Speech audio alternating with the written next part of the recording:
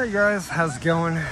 DariusSlayer here. It's been some time since I've posted on my YouTube channel, probably more than 3 years. And yeah, so what I've decided to do is create a like a series, vlog of my experience so far living in Japan since I moved here back in March 2022. This first, I guess, episode is just an introduction of who I am. It's gonna be around probably 10 minutes or so of me talking, unedited. I don't like to edit. I don't want to bother editing, really. I just don't care. I do not care. So, what you see is what you get. I'm sorry. I'm sorry for all future videos that have this sort of format, but that's just the way it is. And I'll get the right equipment, I guess, like pocket Wi-Fi and whatever else, camera stick, to better present and do live streams as well, because I do want to get into, well, I have gotten back into streaming recently, and I want to do live streaming of me whenever I'm in and around Japan. Like next weekend, after I get my paycheck, I will be going to Akihabara, and I'm going to check out some pocket Wi-Fis, whatnot, and I'm going to reach out to a few other streamers I know of who do the same thing, and just ask them, hey, what's your equipment, and get a good idea, get a budget going on that. Because right now, the first year that I lived here in Japan,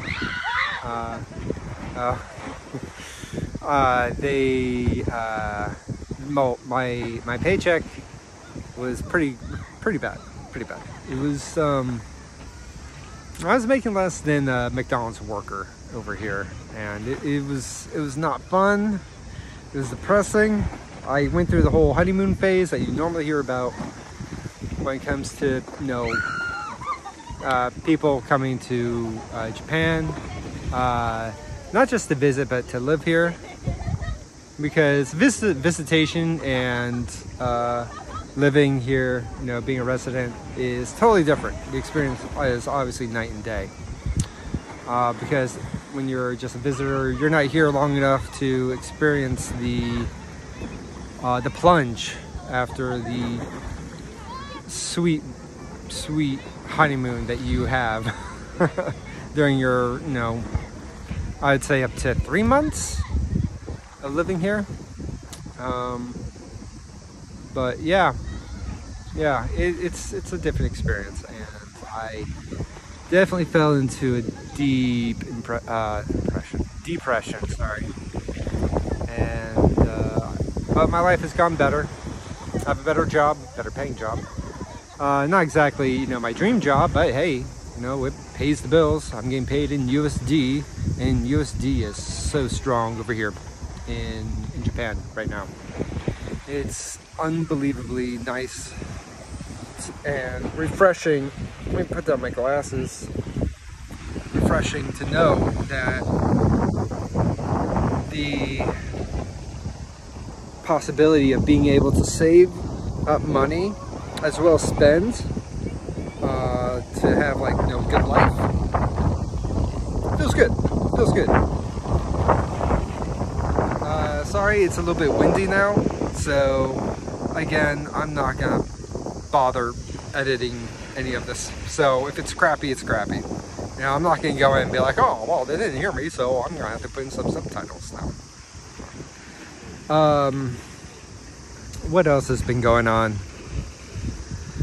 Yeah, so girlfriend, Japanese girlfriend, and we've been going pretty steady for a while now.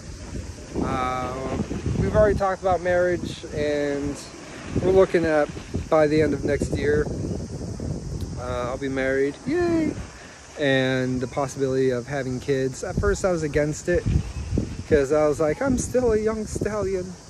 I can still, you know, taste the sweet nectar.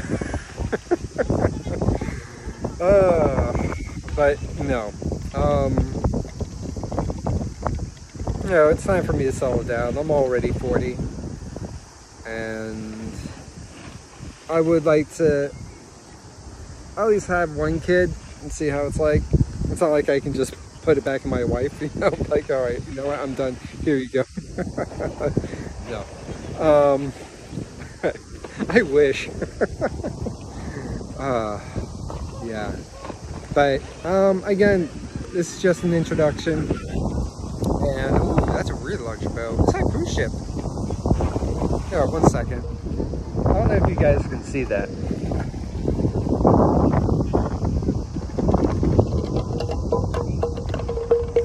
Yeah, you're gonna get stuff like that from me, where I'm just gonna be like, oh, something shiny, and I point the camera that way. So, you know, there you go. What else? I was like, in my head, I had like a full list of things I was gonna talk about, and you know, the the frequency of these videos. I'm going to try and have it at least once, one video a week. Maybe more. It depends on how much time I have, because after work, I'm telling you, after work I am dead tired. Like, and I'm still working on my game project. For those who don't know, I'm working on a action RPG using the Unreal 5 engine now, no longer the 4.27 I believe I originally was working on. And then I had a problem with my PC, where I had to wipe the C drive because it was just a mess, technical mess. And what else? So I had to reinstall Unreal Engine on there, a couple reinstalls, and additional software that I forgot that I needed to run with Unreal 5. So yeah, but I'm getting back into my project slowly, and I am writing up a Patreon page, or no, working on a Patreon page right now, with different tiers. It's so windy out. It's hella hot here, and it's so humid, but the wind feels so nice. Again, my apologies for the wind and the sound quality. That's just the way it is. But yeah, so working on my video game still, and I hope to have a early alpha release sometime before the end of this year. I'm looking at December. Hopefully by December we'll have an alpha, early alpha, and that's when I will release the Patreon page. Maybe earlier, it depends on how I feel about the stage of the project. Because right now, I'm working with the Dungeon Architect. It's a, what's it called? It uses blueprints, but essentially what it is that it allows me to create randomized dungeons using either set dungeon pieces or rooms, and it looks really nice, and it works, and it will work well with the idea that I have, where the game, you go through the dungeon to acquire, you go through several different dungeons actually, each one that is a different theme, and you obtain a key, and each key that you get allows you to progress further through the main map. The main map is the static map, so there's no randomization there. And the main map, the static map, is for story progression. The randomized dungeons is, you know, to basically fuck around, level up, you know, try out different builds. As for character creation, like I don't have the skill set for that. I wish I did, and I'm past the 10-minute mark. Yay. But anyways, that's what the Patreon page is for. Is you know, the money for that will go towards hiring a competent programmer who knows their ins and outs of the Unreal 5 engine. And hopefully they're really good with blueprints, and I would prefer blueprints so that I can understand what's going on, because I want to learn as well along the way so I can better improve myself. But yeah, that's where it's going to go towards now, the money. And also for them to set up the plastic CSM, I believe it's called. Yeah, so since they would be working ideally from their home, you know, we can work on the project whenever we can at our own, you know, time. And there's a list. I have a list of things that I would wish for the programmer to work on, and I have it set in the priority. The first being, you know, making sure that the multiplayer is functional. By the way, the ARPG game that I'm working on will be multiplayer. How many players? 4. Like, I'm going for like 4 players, but it really depends on like the network tests and all that. Ideally 4. If we can do more, great, fine, whatever. But 4 is what I would go for. No 4-player online co-op, go through a dungeon, level up, grind. The gameplay action will be more arcade-like, where I want the game to be easy to pick up and not a steep learning curve, but each character will be a representative of the classes that we would later implement. So there will be a static character for each class. So like the dwarf will be a two-handed, you know, large axe. We'll be using two-handed axes and hammers. And so players who want to work with that sort of particular class, we get a good feel for that. And those who want to use sword and shield, they choose this other character. Those who want to go with magic, they choose another character. You get what I'm saying, right? And also the skill sets as well. And yeah, so first things first is I already have the enemies down. Like, I'm not going to purchase any more enemies from the marketplace. I'm going to leave it as is. Anyways, that's a topic for another video. I've gone on too long about it. I'm sorry. See, this is what you're going to get when you watch my videos. Is me ranting and talking about crap. But anyways, it's already 14 minutes over, and I'm quite surprised. I'm quite pleased actually that I've reached the 14-minute mark.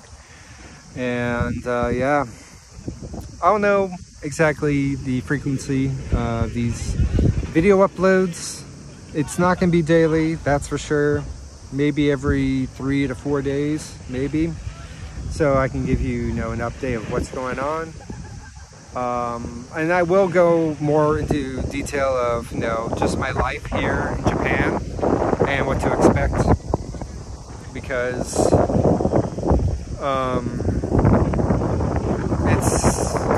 it was quite the experience. And so hopefully from my experience I can, teach everyone, or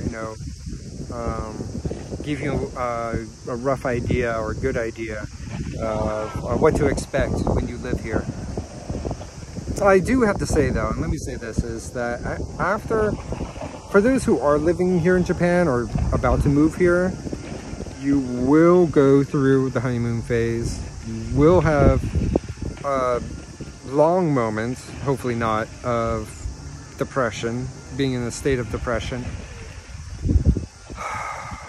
All I have to say is, you know, stick through it.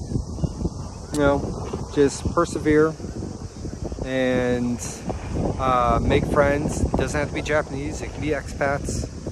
And you know, just know that it's not the worst and that you'll make it through. I did. And if you are ever in need of like a friend to talk to and to you know, help you out when you move here, you know, hit me up. Myself and, you know, the other expats that I know of, you know, we wouldn't mind helping you. So, you know, don't feel like you're alone. All right. So, all right, that's basically it for now. And I will someday, hopefully, maybe soon, I will get back to you guys. I can feel my skin turning to a crisp because of the heat. It is so hot. Oh my god. Oh my god, it's so hot here. But anyways, I'll see you guys later. Thank you once again for watching, and go ahead and subscribe. Hit the like and subscribe button. And you know, hit that bell notification if you want. No, I don't give a shit. Just do whatever you want. You know what? Seriously. I don't care. But yeah, stick around. And I'll talk to you guys later. Peace.